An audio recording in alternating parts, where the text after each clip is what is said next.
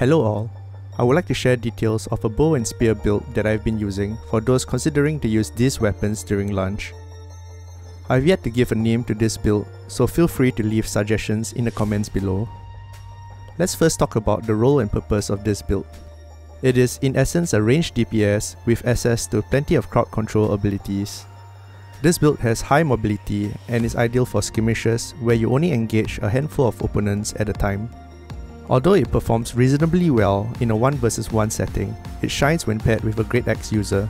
The general idea is to assist the team by stunning or knocking down opponents caught in a gravity well. Even if you don't have friends, many players use the Great Axe, and you will find many opportunities to support them. When it is too dangerous to be in the front lines, you can support the back line by peeling melee enemies off your healers and other ranged DPS. As such, you need good communication skills and awareness to fulfill your role. As a DPS, you want to get headshots whenever possible to do maximum damage. The following are my recommended choices for active skills: Javelin, Sweep, and Vault Kick for the spear, and Evade Shot for bow. You can choose to fill up the remaining 2 active skills with whatever you like, but I recommend Poison Shot and Penetrating Shot. Mastery points are allocated to unlock active abilities first. Once that is done, skills are selected to improve cooldown reduction, mobility, crowd control capabilities before increasing damage. Assigning the mastery points in this order should provide an advantage with PvP early in the game. I've included the details with regards to mastery point allocation in the description below. Let's now talk about the usage of active skills. Javelin, Sweep, and Vault Kick are your go-to abilities for crowd control. Sweep is best used when your opponents are caught in a gravity well. Do try to do it from behind them so that the ability doesn't get blocked. If you can't get into position in time, you can use the Javelin instead. The Javelin also works well to stop your opponent from advancing and can even interrupt abilities. Note that you can follow up with an arrow shot with your bow for extra damage if you are quick enough. Vault Kick is great for closing the distance when you're already close to the enemy. I find it is best used after dodging an enemy attack, and you can follow up with light attacks if you hit. Evade Shot allows you to deal damage to your opponent while creating distance at the same time. With the Skirmisher perk Go the Distance, you can also get a boost in haste. Poison Shot is valuable in many ways. Area denial, tracking, and preventing your opponent from getting healed through foot are some of the best reasons to pick this skill. Lastly, we have Penetrating Shot, a single hard-hitting range attack that you can use to finish off your opponents. This ability can be executed quickly and will not root you in place. As such, you can use it in combat even while you are under pressure. I would now like to share some additional tips for using this build. Stay on the move. Stationary targets are easy to hit. Stray from side to side as you should to make yourself a more difficult target.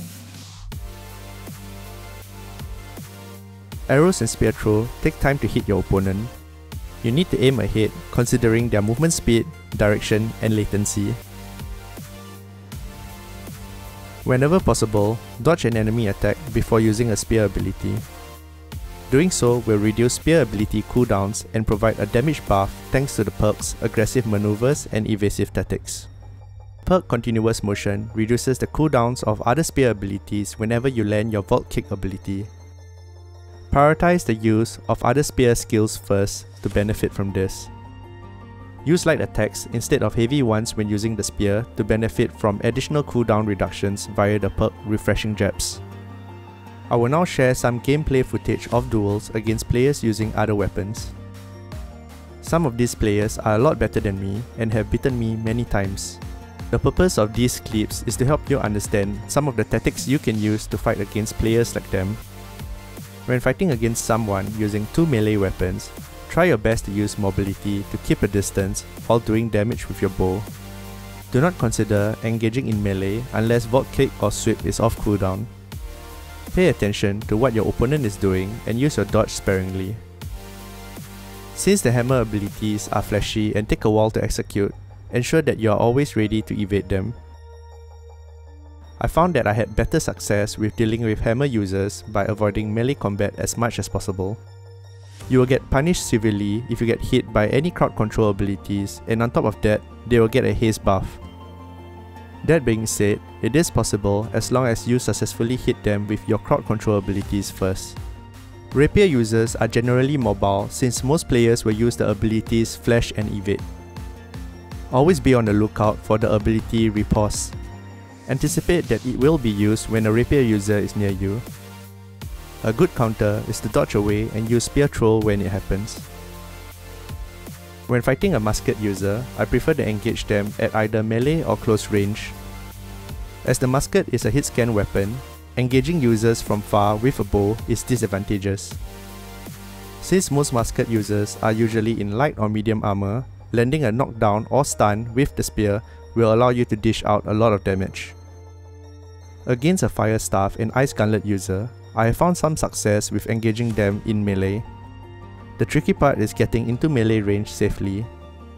At range, it boils down to who is more accurate. Prioritize dodging incoming abilities while you look for an opportunity to knock the opponent down. Getting hit by any of the Ice Gauntlet's AoE abilities will slow you down and possibly root you in place, making it fatal. I hope this video has been helpful. I expect changes to be made over time as I gain more experience. I want to give a big shout out to Cyrus, Beardlord, David Honeycomb and Miracle for dueling me dozens of times and beating me, which helped me learn how to fight better. Once again, thank you so much for watching. Do click the like and subscribe buttons if you enjoyed this video and would like more videos like this in the future.